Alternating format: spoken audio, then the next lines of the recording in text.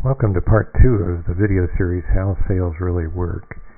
In this section we'll be looking at the jib and mainsail, how the two sails interact, what the airflow is doing in terms of propelling the boat and also heeling the boat at different points of sail.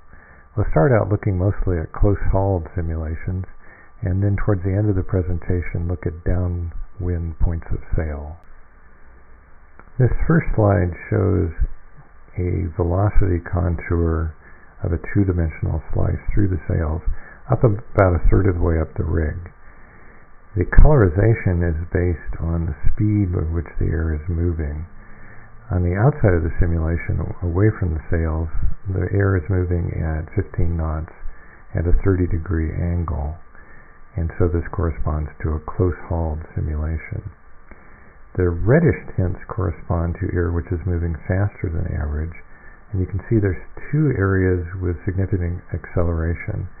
The fastest air is moving right next to the leading edge of the jib, and there's also an accelerated region between the jib and mainsail in an area commonly called the slot. Air is moving slower than average on the other sides of the sail. This is actually the windward side of both sails, and also in the turbulent region behind the sails, those large blue streamlines going downwind. This slide shows exactly the same conditions, 15 knots and at 30 degrees, except instead of showing velocity, we're now looking at pressure. So the blue-colored regions are low pressure, and the reddish, darker areas are high pressure.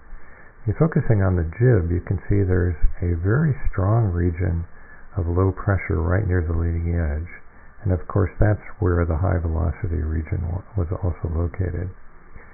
This correspondence between high velocity and low pressure you've probably heard of before as Bernoulli's principle, named after the famous Dutch-Swiss mathematician Daniel Bernoulli. In our case, you can see that the jib has the largest pressure differentials. It both has low pressure on the side towards the bow and high pressure on the side towards the stern, so that the jib is being both pulled and pushed towards our destination.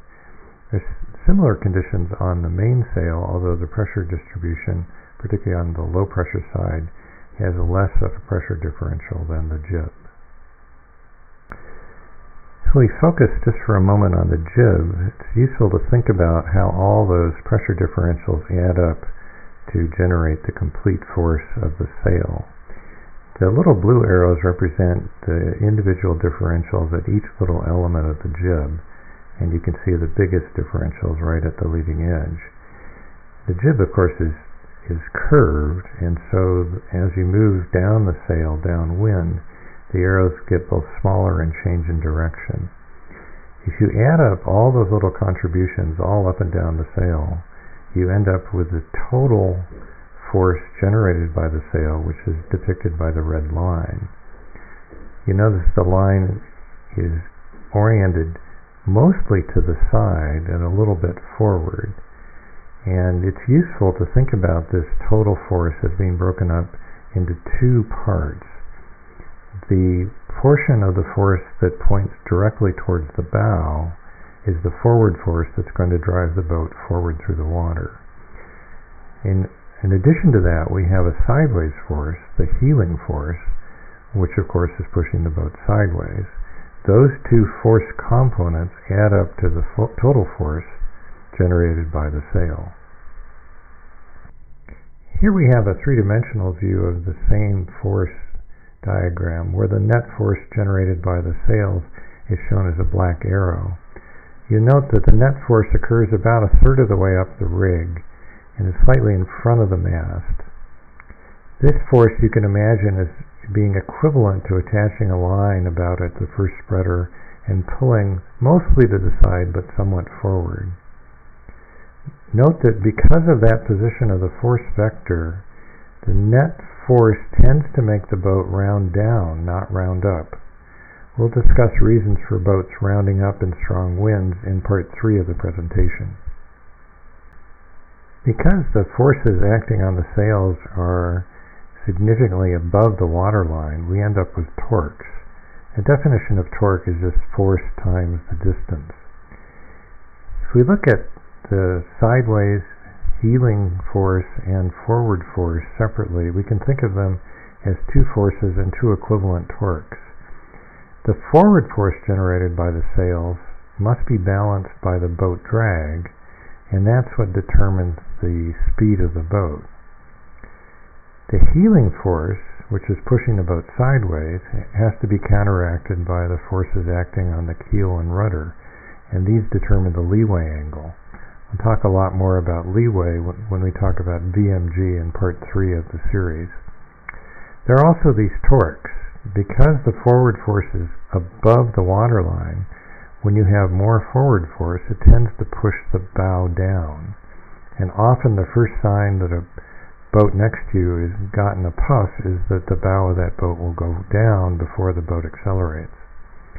There's also the heeling torque, which is the sideways pressure on the boat up on the mast, and that's what determines the boat heel. At this point, let's look at the airflow around the jib and mainsail in more detail. This diagram is again a two-dimensional slice through the sails, sailing in a close-hauled configuration. The lines represent streamlines. If you imagine releasing little bits of fluff and following their path as they went downwind, these lines represent the path the little bits of fluff would take as they went around the sails. There's several surprising things going on here. One is that there's a little streamlined eddy right behind the mast. The air is actually circulating in a little circle there, coming back towards the mast next to the sail and then returning next to the streamlines. This little eddy helps reduce the impact of the mast in disturbing the airflow around the mainsail. Another interesting anomaly is that there's a very large deflection in the airflow right next to the leading edge of the jib. You see that the airflow is changed well before it reaches the jib, and before it gets to the leading edge, it's turned almost 90 degrees. You can demonstrate this large change in apparent wind direction next to the jib by just putting a telltale on the end of a boat hook. In these pictures, we're sailing at about 30 degrees apparent wind direction. If you look at the lower picture, the black arrow near the mast is the apparent wind direction shown by the masthead fly. Of course, the telltale is pointing at right angles to that. This means the air ahead of the boat has been redirected by the sails in such a way that it's basically lifted from the point of view of the jib, and this gives us a big advantage in terms of generating a big pressure differential right there on the leading edge of the jib. If you try this with your own boat, you'll find out that this very favorable condition is quite fragile. If you go over a small wake or some other boat goes in front of you, it breaks the connection between your sails and the air ahead of you, and this all falls apart. The helmsman then has to fall off, start rebuilding this positive airflow situation, and gradually work his way back into this close-hauled configuration. This diagram will compare a case at the top where we're flying the jib alone versus at the bottom where we add the mainsail to the exact same jib configuration. So looking at the top, on the top left, those are the velocity profiles for the jib alone. And again, we have accelerated air on one side and decelerated air on the other side of the sail.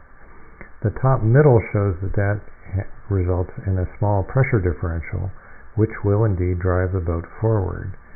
And looking at the top right, we can see that again, the air in front of the jib is being lifted ahead of the sail, although the effect is fairly slight. Now in the bottom row, we've added the mainsail to the exact same jib. Looking at the velocity on the left, you can see that now there's a much larger velocity gradient, but mostly across the jib. So the mainsail has changed the airflow across the jib in a favorable way. That increased velocity results in an increased pressure differential, shown in the bottom middle, and again, those pressure differentials are largely across the jib. And if you look at the bottom right, although it's a bit hard to see in this small diagram, we have the same situation we looked at before, where there's quite a large change in the direction of the airflow ahead of the jib now that we've added the mainsail. And it's that lift generated by the sails themselves which is largely responsible for this increase in pressure differential across the jib. Now we'll look at the same kind of comparison, except this time we'll start with the mainsail and then add the jib. It's not quite as logical a comparison because if you're sailing with the mainsail alone, you certainly don't want to sheet the mainsail close to the center line or the mainsail will end up stalled, and that is the case in this simulation.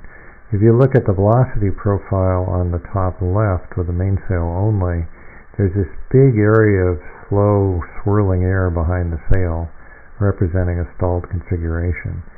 And it still produces a slight pressure differential, and you can indeed make gradual progress with your boat with just a mainsail completely stalled, but I don't recommend it. So let's then add the jib in the bottom row. And you see the presence of the jib changes the air that's running into the mainsail, and this of course is the slot between the jib and the mainsail. And this essentially shuts down the stalled condition of the mainsail and recreates that favorable situation where we have a large pressure differential across the jib due to the nice combination of a well-trimmed jib and mainsail working together. Sailors aren't the only people to take advantage of airfoils that are in multiple sections. Many aircraft involve 2, 3, and sometimes even 4 different sections of their wings to get desirable effects. Here's a simple example of a light plane that has in effect a jib ahead of the mainsail. In this case it's called a leading edge slot. The result is that this plane can generate high amounts of lift at high angles of attack, which is very desirable for taking off and landing in short airstrips. I don't want to give you the impression that you have to have 2 sails to have an efficient wing. Here's an example of the Wiley Cat 30, which is a cat-rig boat and sails extremely well upwind. You'll notice that the single sail is sheeted out substantially away from the center line, much farther away from the center line than a mainsail would be set up in a sloop. And that's of course because there is no jib on this boat. So the mainsail is now the first sail to see the wind, and therefore it's sheeted at an angle very similar to that of a jib on a conventional sloop. Now we'll look at an example of not so ideal sail trim. In this case we're sailing in fairly strong winds. The jib is sheeted close to the spreaders, but the boat was heeling too much, so we've let out the main sheet to get the boat under control. Now you'll notice that the air flowing past the jib is actually pressurizing the backside of the mainsail, leading to a curvature. This is often called backwinding the main. Here's a simulation of that sail configuration showing the velocity profiles. You notice that the jib does have a velocity differential with an accelerated region on towards the bow, but the mainsail now has an interesting situation where it's stalled on the windward side, which is quite unusual. You can see the big curvature in the mainsail caused by the pressurization through the slot. Here's the pressure profile for that same sail configuration. Not too surprising, the backwinded portion of the mainsail has pressure higher towards the jib and lower towards the rest of the hull. In other words, that portion of the sail is pushing the boat backwards. Obviously this isn't an ideal sail configuration. What we'd really like to do if we had time was to put a reef or 2 in the mainsail and recreate the well-trimmed jib and mainsail configuration we saw in the earlier simulations. Here's a look at the J32 with 2 reefs in the mainsail. It's worth noting that the majority of both the jib and mainsail in this configuration do overlap to create that favorable 2 airfoil situation we saw in the earlier simulations. At this point we're going to switch to looking at 3-dimensional simulations. Air, of course, will always try to move from high to low pressure. With a three-dimensional simulation, you can see the effect of gaps between the mainsail and jib and the hull of the boat. And these gaps allow part of the air to basically bypass the sails, and this results in vortices off the bottom and as well as off the top of the sails. This is the source of the so-called bad air, which all racers are aware of, and of course which we try to avoid when we're sailing in the proximity of other sailboats. This is a three-dimensional picture of the J32 viewed from above. The boat is on a port tack with a 30-degree apparent wind.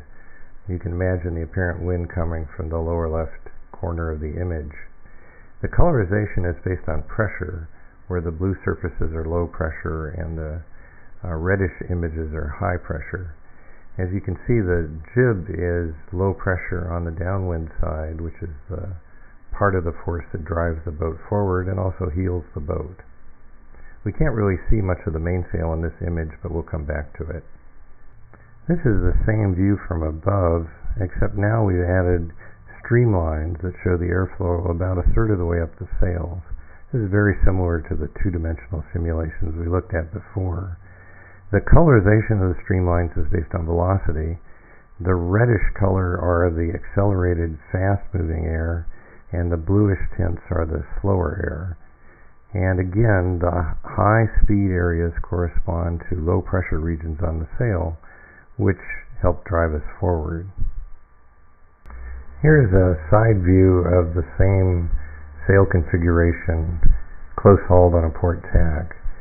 The mainsail and the jib are both at elevated pressure. You can see the darkest regions are right up near the leading edge of the jib, but both sails are completely pressurized, and this is a sign of good sail trim. All of the sail surface is working for us. Here's a view from the windward side of the boat. The darkest blue corresponds to the lowest pressure, which is right along the leading edge of the jib, but you can see that the entire jib has a nice low pressure region, which is very good for driving the boat forward, although it also makes the boat heel. The pressure profile on the mainsail is a bit more complicated because you have the interaction between the jib and the mainsail in the slot area. So the pressure right near the leading edge next to the mast on the mainsail is about neutral, and then decreases down to a somewhat decreased pressure on the remainder of the mainsail. But you'll notice that the pressure differential on the mainsail is less than that on the jib.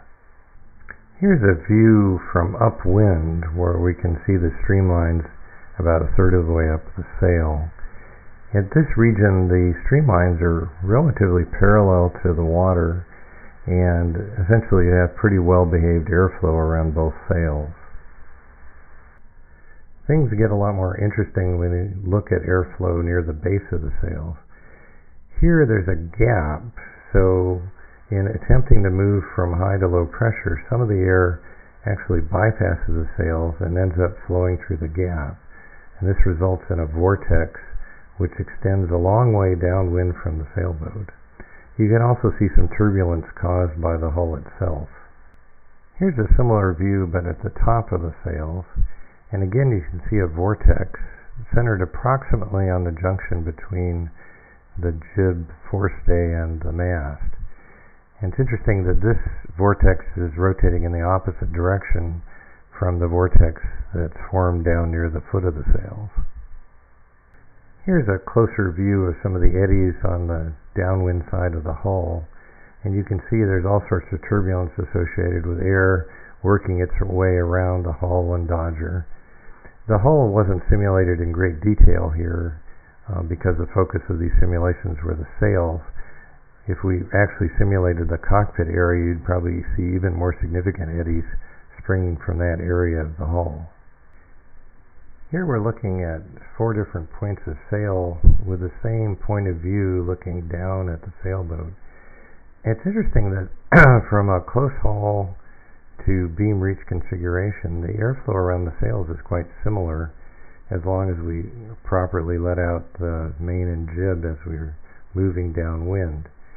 Things change rapidly though once you get past a beam reach to a broad reach, Once you're sailing downwind, the sails end up stalled and end up with large eddies that propagate downwind of the sails. Here are the same four cases, but looking from the windward side of the boat. Again, you can see the airflow is reasonably well behaved up until you get to a beam reach. Abaft of a beam reach, you inevitably get stalled sails, which results in a lot of turbulence. We'll talk much more about sailing downwind in part 3 of these presentations. I should mention that all these simulations assume that a whisker pole is being used to keep the foot of the jib properly positioned relative to the mainsail. Here's a wonderful example of do as I say, not as I do. Here's the J32 headed towards the Golden Gate Bridge on a broad reach, and you'll notice that a whisker pole is not deployed on the jib. So the jib is not ideally positioned, it's much too close to the mainsail. What you don't see in the picture is that there are about 10 or 15 other sailboats clustered around the Golden Gate Bridge, which this boat is going to have to navigate through. Sailing short-handed with a whisker pole in those conditions is probably not the best idea. Here's a complicated chart which you can stare at your leisure. The simulations were set up to answer the question, if I could have an infinite sail inventory and could adjust both the mainsail and jib however I wanted, what would give me the best performance at each point of sail? And the answer in general is that you'd like very flat sails for sailing upwind, but as the minute you get away from sailing close hauled, you'd like a sail inventory with a much fatter cross-section. And in terms of trimming the sails, in general, a good first approximation is as we move away from close hauled, if both sails are adjusted evenly so they both change angles in parallel, that's pretty close to ideal. In real life, we don't have an infinite sail inventory, and as a practical compromise, what people really do is tend to cut their mainsail and jib for sailing close hauled, and then use a spinnaker for sailing downwind. This leaves most boats without ideal sail shapes for sailing at reaches, but most of the time, particularly in racing conditions, you find that you're sailing either close hauled or fairly close to downwind, so the combination of white sails and a spinnaker works almost all the time. One last comment about the flow of airflow around the sails is that when you're sailing close hauled or on a close reach, the airflow is relatively constant and you can basically say that the boat's at steady state. When you're sailing downwind, the sails are stalled and it's quite chaotic. There's eddies breaking off both sails, and these eddies fluctuate back and forth and ended up putting forces on the sails which change quite quickly. That's part of the reason being a helmsman when you're sailing downwind takes so much attention, because the forces really are not constant.